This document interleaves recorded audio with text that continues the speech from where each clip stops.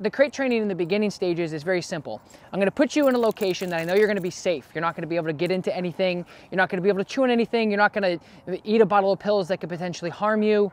And it also gives the dog an off switch. So when you're dealing with a puppy, like this 6-month-old Mr. Darbus here, you're dealing with a dog that has a lot of energy. He's watching all the other dogs. He's barking. He's excited.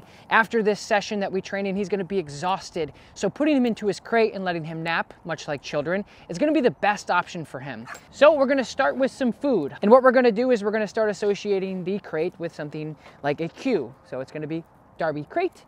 And then we're not going to shut the door. A lot of people like to go ahead and just shut the door immediately, and that could make a dog a little bit nervous. So the first thing we're going to do is we're going to take that reward. Darby crate. Good boy. Lots of positive reinforcement. Good crate, buddy. And then even when he's in there, you can pay him. Good crate. And really, we're just associating the crate with all the good stuff.